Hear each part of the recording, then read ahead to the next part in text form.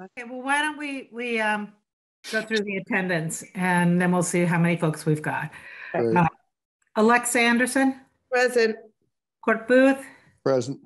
Heather Bout, Here, hi. Frank Cannon. See Frank. I look for him. You see him? I don't see him. I don't see him. Peter Fischelis. Yes, here. Thank you. Don Grelio. Let's see. Lori Hunter. Lori's probably distracted. Matt Johnson. Pat Nelson. I'm here. Chris Popov. Yeah. Charlie Parker. Yes. Matt Root. Here. And Steven Stashewski. Here. Okay, great. I think we're good. 1, 2, 9. we have 9. Okay, we're good to go. So I call this meeting of the Concord Middle School Building Committee to order at 7:33 a.m. on Friday, January 13th. Correspondence. Okay, sorry. I'm on it. I can easily find it too, Heather. Can you, yeah, sorry. I am not totally with it today and I don't have it all collected yet like I usually do. I am so sorry. Good. Okay.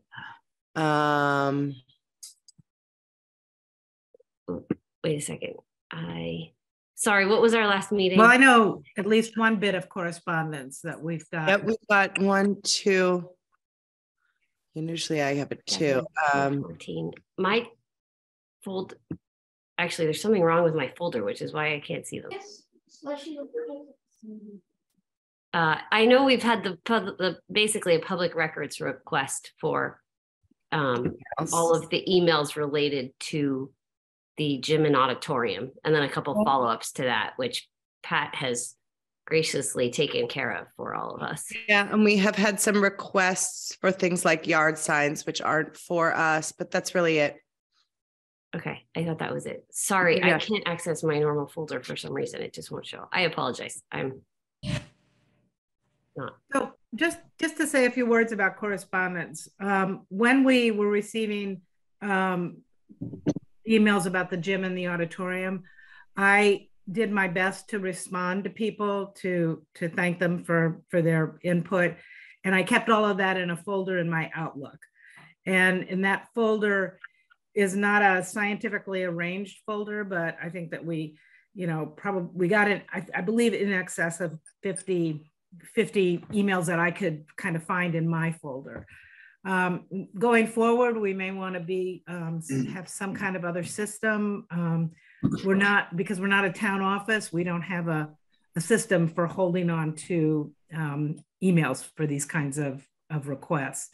But we've done our best, and I sent out what I had with those emails. Just wanted to inform the committee. All right.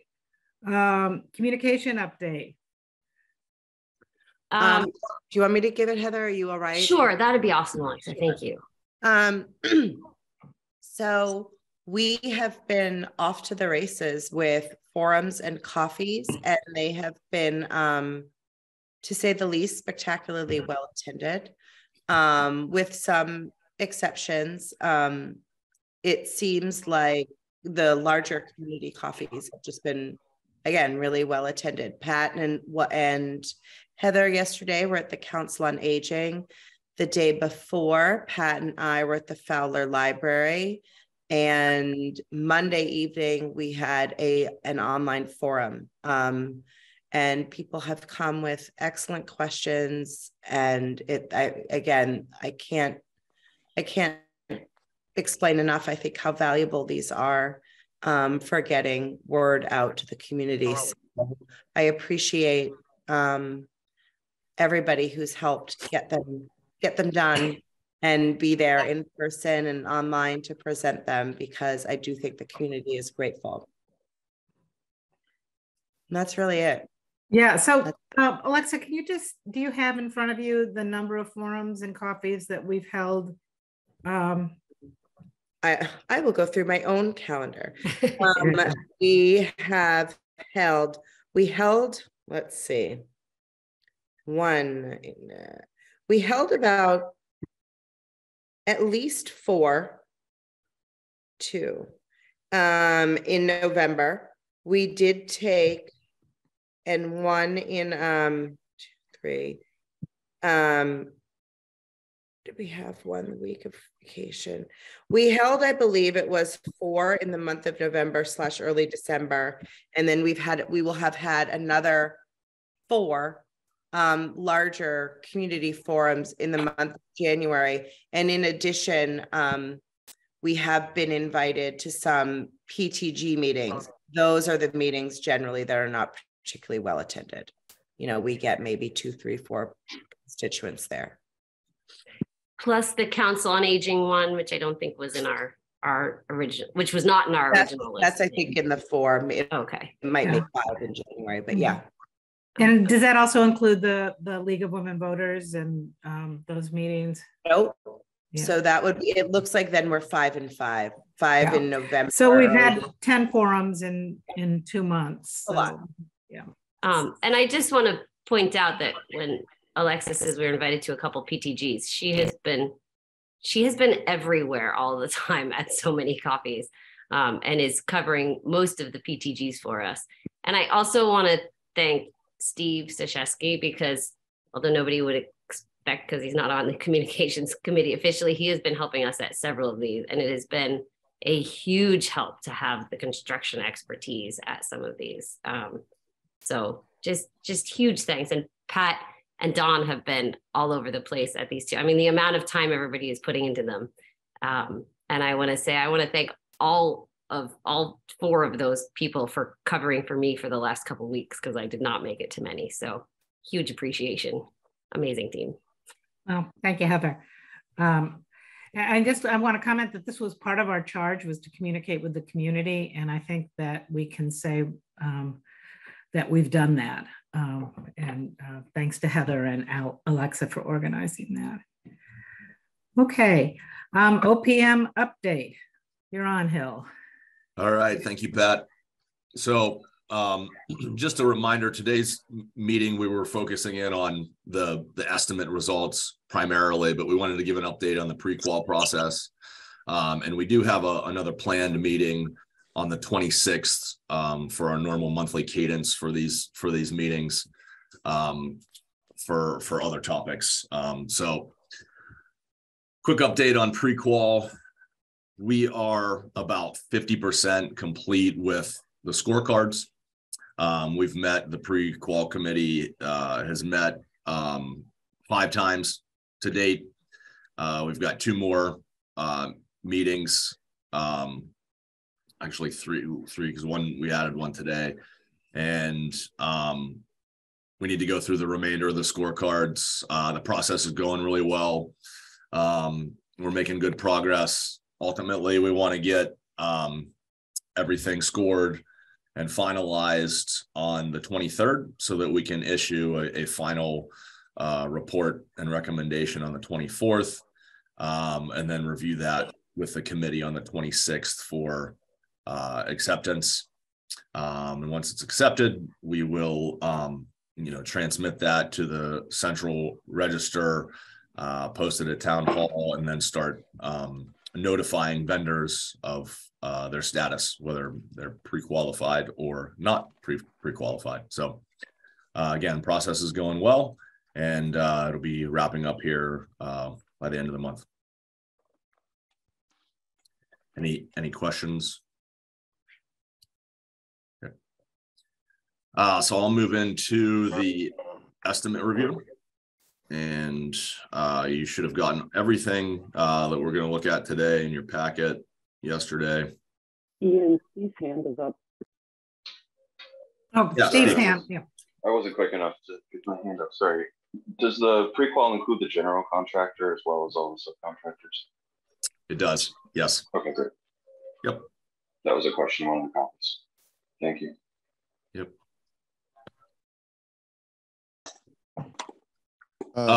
If I might, Ian, note that some of us are restricted to our phones. So Okay. My ability to see the documents is pretty limited. So if you can help us there, thank you. Yeah, I'll try and call out numbers and things that we're looking at on the screen then. So thank you. So I'm flipping at this point, just want to present all the 90% CD cost estimate information. We got the estimates in on Monday of this week. We had an all-day reconciliation on Tuesday, finalized the numbers over the course of this week and was able to come to reconciled values. So the first sheet at this point, everyone should be familiar with. This is our reconciliation sheet. It has all of the numbers, the breakdown from PMC. Dawn, can I interrupt for a second? If everyone can please mute who's not talking, I'd appreciate it. There seems to be a lot of background noise today.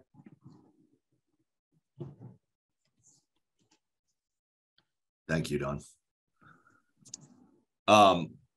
So we've got all of PMC's values and breakdown in this column here. We've got AM Fogarty's in this column here, and the reconciled value is on the left in the green, highlighted in green, and it's essentially an average of the two numbers. This is how we've done it on all the previous estimates, and then we have a delta for each category here, the difference between PM&C and AM Fogarty. And so, you know, the goal in reconciliation is making sure that they're on the same page with scope and assumptions, but there is some variance there with unit prices and how they arrived at the cost. So we're you know, it's something that's acceptable in the industry. So just walking through this, it basically goes from, you know, foundations and you know, steel substructure into the enclosure and roofing to button up the buildings, and then it gets into the interior. So for the substructure, the variance was $69,000. There's some variance with the shell of the building between the two estimates of $231,000. The interiors had a variance of $369,000. And then we get into the services, the elevators, plumbing, HVAC, fire protection, electrical, had a variance of $92,000. Equipment and furnishings, which are fixed furnishings, things attached to the building, had a variance of $59,000. Special construction, which is the building demo and the abatement, those had a variance of $123,000. We had site work, which is all the site preparation, improvements, all the utilities, all the site electrical, things of that nature, had a variance of $226,000. So side by side, we subtotal basically all the trade work, and AM Fogarty was at 77.8 million. PM&C was at 76.9 million. And then we kind of worked through the markups. So some of the markups that we worked through were escalation, which we're carrying at this point 1% escalation because we are nearing bid time. We're a couple months out. We're going to be going out to bid in March and receiving bids in April. So we're right there. So we thought that 1% was the right value to carry. It's in the tune of $780,000. The design and estimating contingency is also at 1% for the remainder of the design details, essentially. And that's in the tune of $780,000 as well, because it's off of the same subtotals. And then we have other markups such as general other things to factor in. General conditions for the main building, they're carrying the same as they carried on previous estimates, 20 months at a certain rate, $2.7 million. General conditions for the site and demo, which is 7 months at $455,000. They both carry the same. General requirements are, pretty much neck and neck at 2%. Bonds were 1% of the value of the subtotal. Insurance is 1%. Overhead and profit is 2.5%. So when you get down to the bottom line, AM Fogarty was at $87.9 million, which is $616 per square foot. And PMNC was at $86.9 million, which is $609 per square foot. And then taking the average, we landed at $87.4 million at $613 a square foot. Ultimately, there's a variance of $989,000, which is acceptable for estimating. And so 87.4 is really where we sit from a construction estimate standpoint. So moving to the comparison, we want to show you how that compares to the 60% estimate. And we can, maybe skip some of the details and how they compared here. But, bottom line, there was a variance of $964,000. So the estimate was higher this time, which would factor in the current construction costs or estimated construction costs, a snapshot in time with escalation and markup. So slightly higher than where we wanted to be, but certainly we're still in good shape when you fit things into the bigger picture here. So any questions so far? Can I just ask again that people mute when they join? We're getting feedback. Ian, can we set it up? You guys set this up, right? That people are muted when they join. Is that possible? It's distracting when people join and we get their background noise. So if that can be edited in the recurring meeting, that would be appreciated. I actually have a question. Yes, Court. You first. Sorry. Go ahead. Oh, I was going to ask about the estimate. Did you have something different or? No, same, but I'll follow you. Okay. Okay. Excellent. Ian, I just want to make a few points. They estimated basically fresh off of the 90% documents, correct? That's right. That's right. Okay. And if I'm doing my math right, they're just over 1% differential. So just for folks that aren't in the industry, that's pretty good. Yeah. It's like 1%, just over 1. And I had one other question, but I might have lost track of it with the distracting background noise. So go ahead, Court. And Pat, I guess it's okay to call on Court, yeah? Yeah, absolutely. Okay, go ahead, Court. So if we see that the new warrant article prevails, we have just in excess of $110 million for the project. With these numbers in front of you, Ian, have you looked at what our current headroom is between 90% actual and the possible 110? And then a second question, when you add the included contingencies in there, what then is our headroom at the present time? Yep. Yeah, let me, I've got two more slides here, and that will address your questions. Thank you.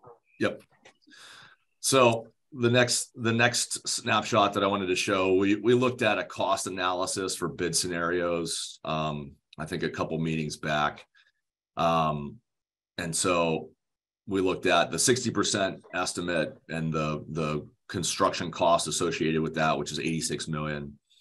we looked at the current warrant article and I should say the maximum acceptable bid amounts, which is 87.6 million. We looked at utilizing the bid contingency and the maximum acceptable bid amount at 89.7 million. And then we looked at, at that time we had a different value for deduct alts at 1.8. We've got those estimated out again, but utilizing the bid contingency plus the deduct alts got us to 91.5 million for a maximum acceptable bid on bid day, and still being in the clear, being able to proceed with the job. So where we land now with the current 90% estimate, we're at 87.4 million. So we're a shade under, the current warrant article value. So as we are estimated today with the current estimate, we would not have to use bid contingency. We would be in the clear for proceeding with the project. So and that's if the bids come in 87.6 or less. So we're at 87.4, so we're right there. And then just projecting that out to show you the difference or the value in comparison to the $110 million.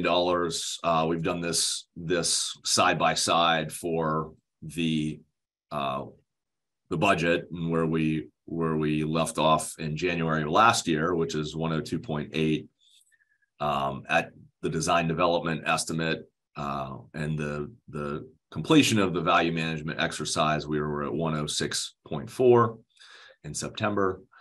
November, we got the 60% estimate. We did a little more value management there and arrived at 108.6 million at that time frame for estimated cost. And that was November 2022. And now we have the most current information, which is our 90% estimate. And that translates to 109.7 million. So that's, and that all of these numbers have the bid contingency embedded in them. So that 109.7 includes the $2 million bid contingency. So there's, in just to recap, in the construction estimate number, the 87.4, we have escalation and design and estimating contingency. So there are contingencies baked into that number. We have 5% contingency for hard costs in there as well at 4.3 million. We have 5% contingency for soft costs at 761,000. And then we have another 2 million in contingency for the bid contingency. So as it sits now, we are estimating that the project will be within the 110 million. It will be, and you hopefully will not have to use the bid contingency, given where we're at with the estimating process. So that's kind of the big picture recap. Thank you, Ian. Yep. This is indeed good news. So at least escalation hasn't gone way up. It would have been nice if it had gone way down, but our inflation hadn't gone way up. Are there questions, comments from our committee?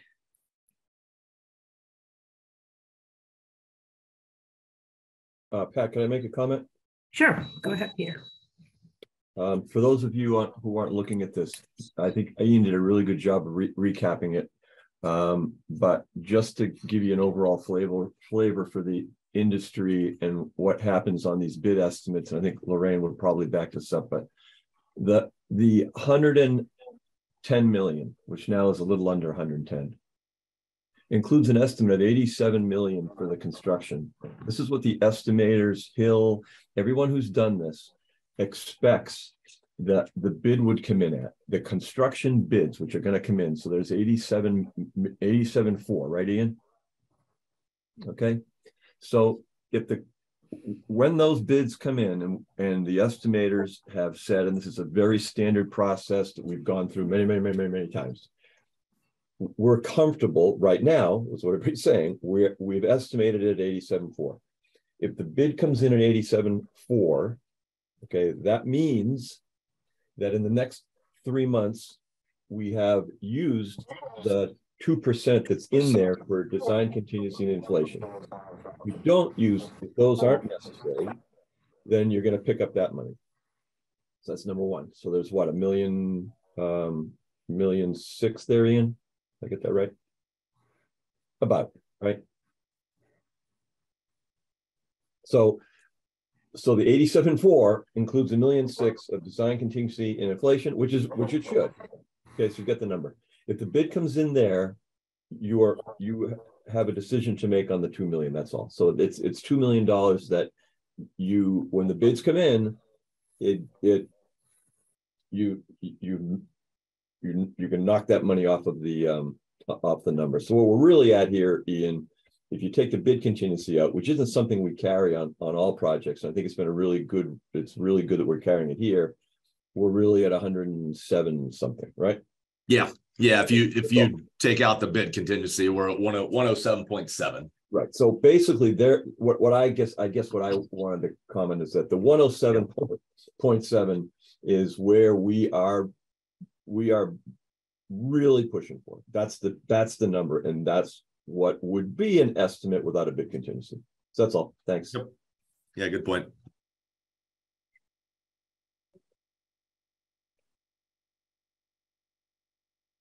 I'm not seeing any hands up from the committee. And I don't know if you're on a phone and you can't show your hand, you can just speak up. Oh, hi, Matt. Hello. Glad to see you.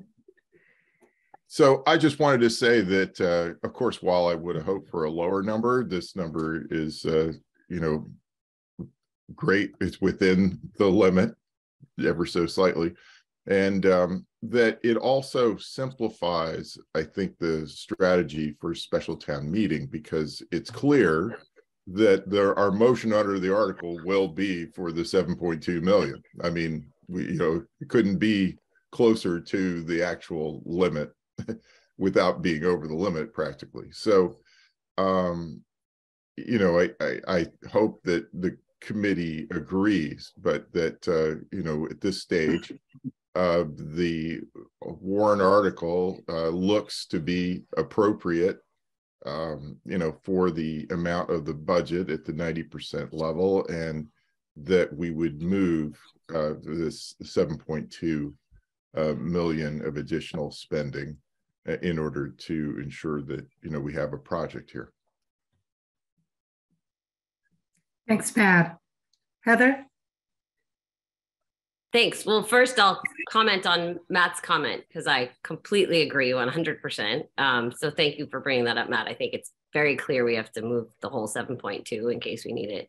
I also wanted to thank Peter for that comment because it's really helpful to break it out that way and understand that the bidding contingency is in this. So hopefully we're at 107 something. And it also made me think just about overall contingency. I know that we've built a lot in, which I'm very thankful for right now. And I think the total is up at close to 7 million or so. But Ian, could you remind us of our total contingency that we have built into the project, if that's easy to do? Yeah, you're at 5 million for the 70 series contingency for hard and soft costs. Okay, there we go. 5.1 and then another 2 for bid. So okay, good. 7.1 million. And then, technically there's some, escalation and design and estimate contingency in here as well. So another 1.4 in that value. Awesome. Thank you. I couldn't see all the little numbers. 8.5. Yep.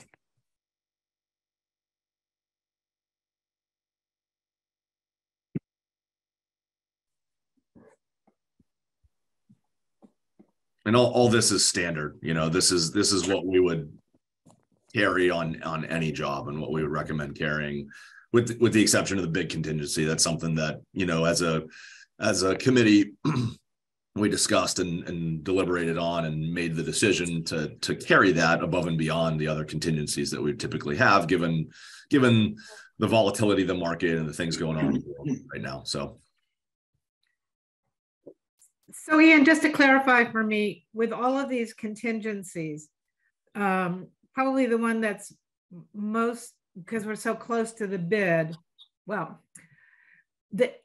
any amount of money could be taken out of the cost of the project within that 7 million of all these bid contingencies.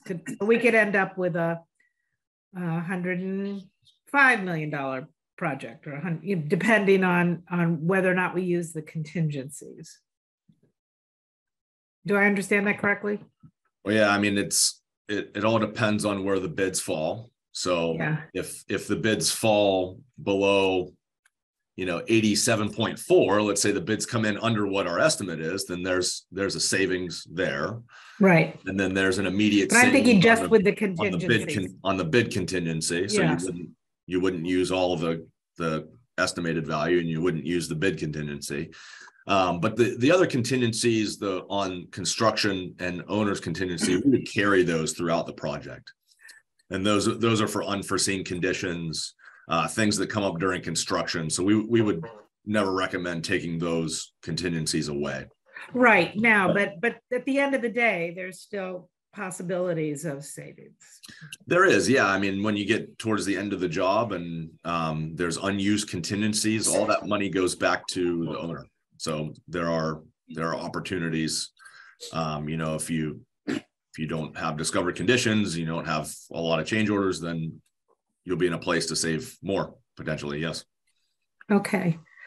All right, thank you. Steve, I see your hand up, and Charlie, and then I see Parashar's hand up, but I want to go through the committee first, and then we'll get to you, Parashar.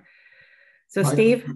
Thanks, Pat. My only concern would be that this discussion has said the word contingency a lot, and I want to just reiterate something that Ian did say just now, is that the owner's contingency, the construction contingency of 5 million, absolutely need to stay in the project throughout the project, and we should not anticipate taking any of that savings back until at least 50% of the way through the project.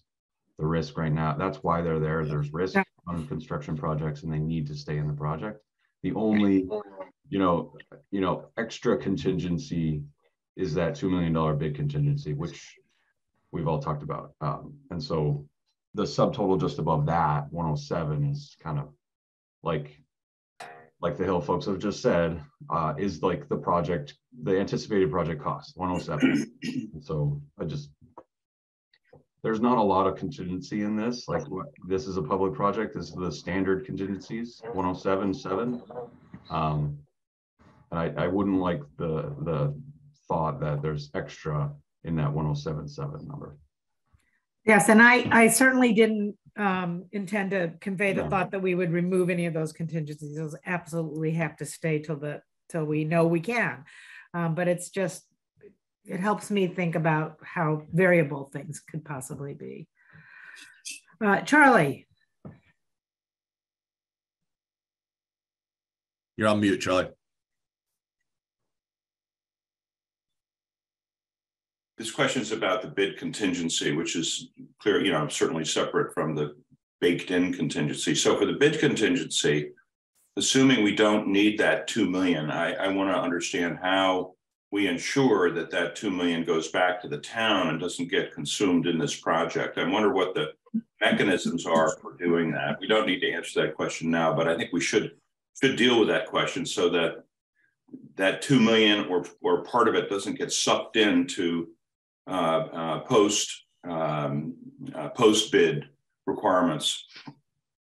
We just wouldn't borrow it, Charlie. It wouldn't be part of the bond that we borrow. We still have 90 million of that 102 to borrow. So we have time to adjust the borrowing amount based on the bidding time frame. I'd certainly defer to Bob from the town on financials, but my understanding is we've only borrowed 12 million to date, so there's still 90 left from what was approved a year ago to borrow. So I would assume if we don't need it, and we'll know in a couple months if this moves forward, that we just wouldn't borrow that. Good.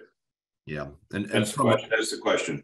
From a project budget standpoint and how we track project budget, we would at that point after the bid, if you didn't need that 2 million, then we track budgets based off of what you guys approve. So right now our budget is 102.8 plus the 1.5 up front that was spent on feasibility and schematic. This value here is would be changed potentially at the town meeting next week. So then we would track to that number, and then you would vote one more time after the bids come in. If you want to reduce the budget, take the 2 million out, we would do that change mechanically that way. Matt. I just wanted to note that the 2 million bid contingency by town meeting vote will go back to the town if it's not needed to meet the bid. So that's already provided for. It can't be adjusted. Yep. Are there any other committee members with comments or questions? Then I'm going to open this up for public comment, and Parshar. Thank you, Pat. Appreciate it. Thank you for the clarity of what's happened. I had a question on the previous slide, and then I had one other general question. I understood the first three scenarios. Can you explain the last one where the utilization bid construction plus the deduct alternates and what the 91.5 million maximum bid amount kind of mechanically means for this? Yeah. So this shows a scenario in which you have a bid that comes in over the estimate or the construction budget estimate and in the bid contingency. So it's above 89.7 million. Say it comes in at 90 million, 91 million. At that point, you would have to utilize your deduct alternates. And so the committee deliberated on that. We have a list of deduct alternates in the tune of, I think we're at close to 2 million now for deduct alternates. So we would order those and use those to cover that bid overrun. Okay, thank you for confirming. I thought that was the case. So there's plenty of wiggle room there, basically. And then the second question is related to the previous item on the agenda. How many qualifying bidders are in the process? In other words, like what's our sense of how competitive this bid may or may not be? And I recognize, frankly, even with two bidders or two vendors, it could be competitive. But I'm just kind of curious, what's the number in terms of vendors that have gone through the pre-qualification process? Thank you.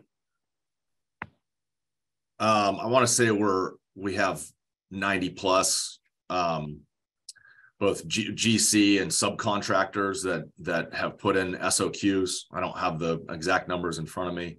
Yeah, we have 5 GC. Yeah, I was going to say, he shared that previously, the list and actually the names, and there were 5 GCs, which I think is what your question is, Parshar. Yep. Okay, thank you. Yep.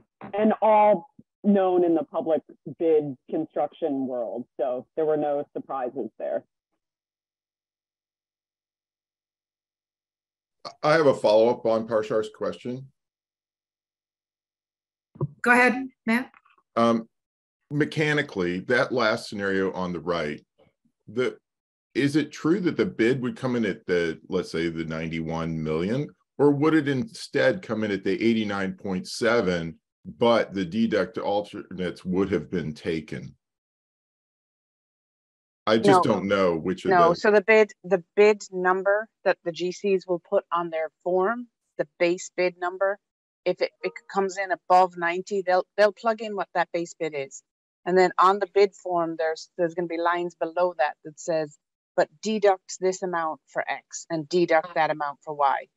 And then right, the but committee technically decides. we cannot accept a bid of above the 89 point something. Nope, not true. What do you mean? Because you we don't have deduct it. that much money. We don't have 91 million. So that's what Ian is saying is if you took your alternates. So if the bid that Right. So we take the alternates to get it below the 90 Be forced to million. take the but the alternates. form So we will never spend 91 million on the building. See what I mean? correct. That's Correct. just what I wanted to clarify. Yes. But the bid on the form could come in above it. That's what we're talking about. It's a process, Matt, that the actual bid will read the base number, and then it's almost like a menu of the 4 alternates, and we'll decide that number or that order, I think at the next meeting. But the idea is that then you know, if you are above, what is it, 91 or 90? The 89.7. Yeah, if you're above that, then you could, in theory, say, we don't have enough money. We are going to accept bid alternate, deduct alternate number 1. Or maybe you need to go to 1 and 2, or maybe you need to go 1, 2, 3, and 4 to get us under that 89. So that's what they're explaining here. Thank you. Wilson Kerr, I see your hand up. Yeah, I've got no power, so I'm on my phone, but I have 2 questions. The first is how the bids are presented, and I think the industry people will know right away, and this is to Matt's question he just asked. If there is a menu that they can choose from for deduct alts, is it common industry knowledge that that is obviously not preferred, that anyone who starts dipping into the deduct alts to say, well, we can't do it for this, so let's start knocking off this and we'll deliver a project that is within the budget technically, but it doesn't have playing fields or it doesn't have this. I would assume that it's common knowledge that that would be not preferred. I mean, you don't want people saying, oh, sweet, we can get the whole amount we need, but we just won't deliver the following. So that's question number 1. And maybe that's just obvious, but it's not obvious if you haven't gone through it. Question number 2 is, once the bids are received, are these not to exceed bids? And my question is, on the $2 million contingency for the bids, it obviously kicks right back to the town, which is what Matt said, which is fantastic because 2 million is right back. But then there's the other, whatever it is, 5 built in. Is that designed to be used during the process if they, discover a big piece of bedrock under the site, if there's an Indian burial mound or Native American burial mound? I mean, what is the reason after we get the hard bid that we would touch that 2 million? Because if we don't need to touch it and it's a perfect scenario, we could be building this school for, 103. Those are my 2 questions. Thank you. I hope that's clear. Yep. So to answer the first question, which was surrounding the desire to utilize deduct alts, I think it's something that you don't want to do typically. That's kind of the last safety net in place for a potential bid overrun above and beyond what the bid contingency is. So I would also add, Ian, that the strategy for deduct as opposed to additive is intentional. Yeah. So, the bidders know if we have add alternates, it's, well, this is the project we want, but if we can afford it, we'd love to have X, Y, and Z as well, as opposed to this is the project we want, we really don't want to take away X, Y, and Z. So it is actually a different strategy entirely. So the bidders, when you do deduct alternates, they do understand that you don't want to take this out of the project. And depending on if you have to take an alternate or not, it can change who your low bidder is. So for the bidders, it is really important that they price the job efficiently and effectively first time. Yeah. And then the second question was that it isn't that the bids that are provided are not to exceed. However, unforeseen changes, things that occur during construction would utilize the construction contingency, the 5% construction contingency. But the bidding contingency is purely for that initial bid number. So if it is not needed to maintain the initial bid number, it does not get used. And only the construction contingency, the 5%, gets used for those unforeseen, hitting a piece of bedrock or anything like that during construction.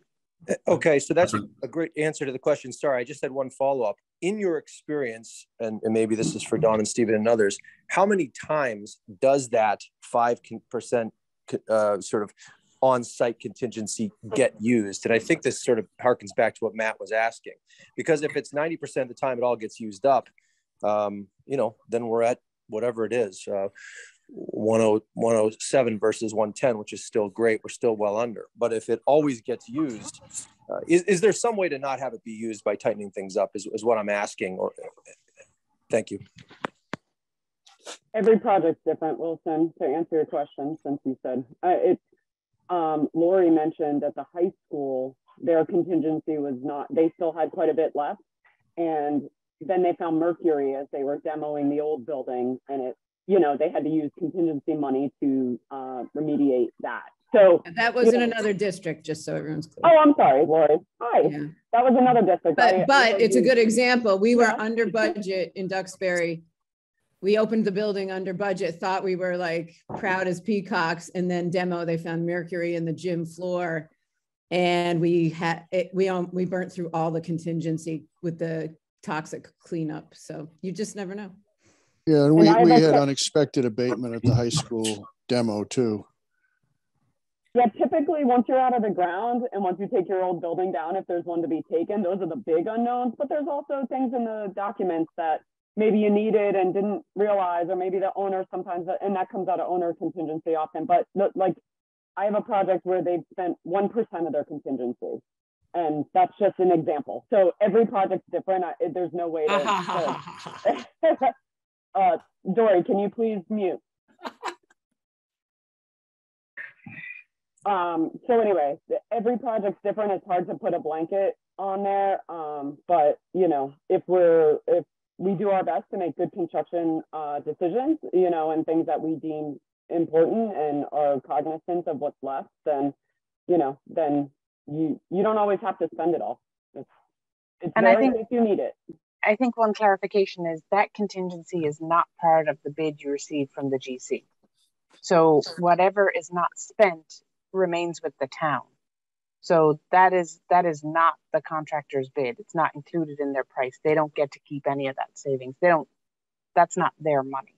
Lorraine, do they see that? I mean, again, this is back to some questions this is Matt's public information, right? So they could log on and see, but that's not how they work. I mean, that's not how public construction is. They don't look at it and say, oh, great, that's a lovely pot of money I'm going to take from. At least not the contractors that we always work with, and not the ones who've submitted for pre-qual. So it's sorry, this is just one more follow-up, and I know this is the rosy scenario, and it's great to talk about the non-rosy ones, but if we don't need the bid contingency and the estimates are dead on, we're at 105 essentially. If we discover nothing wrong with anything, if the entire materials goes exactly perfectly, there's no mercury discovered, everything is perfect, then aren't we at 100 million for the whole project all in? And I know that is very unlikely to happen, and it's important to have it, and it's important to say that we will need it even if we don't. But there is a scenario where that happens. Is that number accurate? No, I think so. Just the starting point, when you're not using the 2 million, you start at 107.7. So that would be the first. Oh, I'm sorry. I was 2 million off. Good scenario. I'm sorry. Yeah. I'm sorry. It was more like 103. You're back to 103 in a perfect scenario. That's right.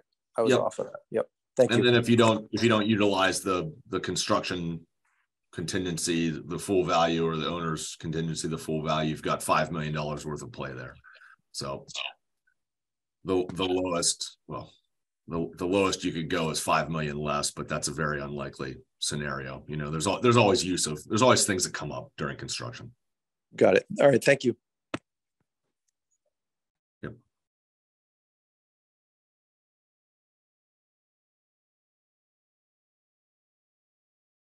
Are there any other questions from the public or comments from the committee? So I'll move on to next steps. It's my understanding that we would be looking at our next meeting on January 26th at our deduct alternates and ordering them, putting them in order. Okay, so when we don't, Lorraine, we don't need to do that now. Just want to confirm that. No, but at the next meeting we do. Yeah, at the next meeting, we will need to do that. Yeah, we'd have two big things on the agenda for the next meeting is the pre-qual report and acceptance of that, and then the ordering of the deduct alts. Okay. If by January 26th, the town has not passed Article 5, we'll have another really big item on the agenda.